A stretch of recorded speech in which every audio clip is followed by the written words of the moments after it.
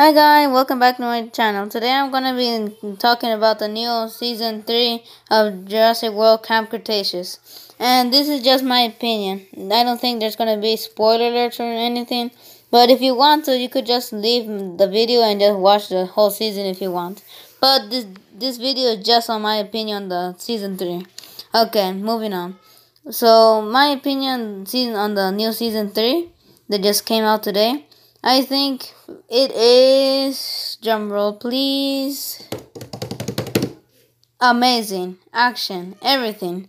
I love it.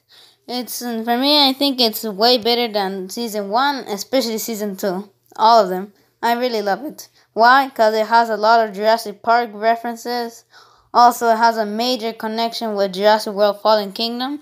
I'll explain why in a little bit. So, the reference to Jurassic Park is when the Scorpius Rex.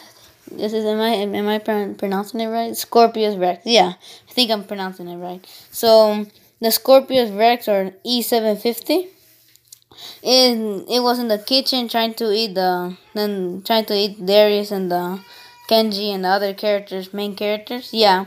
And when they were in the kitchen, it was a hardcore reference to Jurassic Park when the Velociraptor was tracking the kids in the kitchen. It was a hardcore reference. Right here, there's an image. As you can see, it's a really hardcore reference.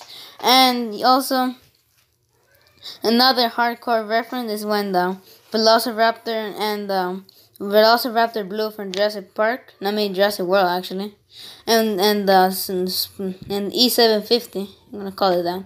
E750 were fighting. They were making the exact same moves as what Rexy, the T-Rex, that's what they call them, her actually, and the Velociraptor from the original Jurassic Park did, the iconic scene. So really cool. And also what I meant by before, when there was a connection with Jurassic World and Jurassic World Jurassic World Fallen Kingdom, I meant that because there was this scene where this guy was running from the T-Rex and got on the ladder and got eaten by Mosasaurus. That also happened in the movie Jurassic World Camp Cretaceous and Jurassic World Fallen Kingdom. So in other words, the campers saw what we saw in the movie Jurassic World Fallen Kingdom. I keep on getting mixed up with these two. So it was really cool to see the campers' perspective of the event, what happened in the movie, and it sort of like connected. It was like a magnet. One of the magnets were Jurassic World Camp Cretaceous, the other one was Jurassic World Fallen Kingdom, and all of a sudden they just both connected.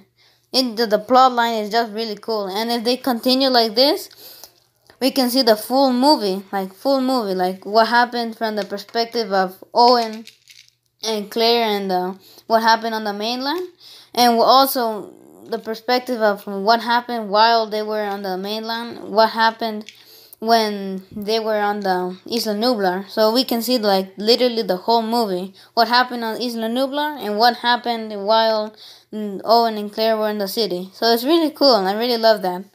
So yeah, I guess this ends the video. So I hope you enjoy my video. I hope you agree with my opinion. If you don't, I'm not really upset or something, but it's just my own opinion.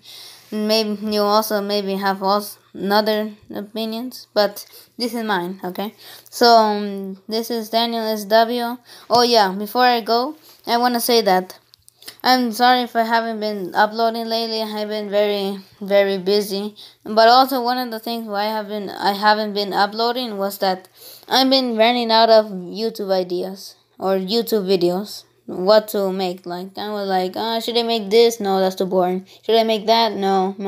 I mean that's why I haven't been making videos. One, because I don't have time, and two, because I don't have any ideas. So if you have a chance to write any YouTube ideas in the comments, I would be happy to read them. And if one of them I like them, I'm going to make the video of them and make a shout out who recommended it. So yeah, this is Daniel SW signing off.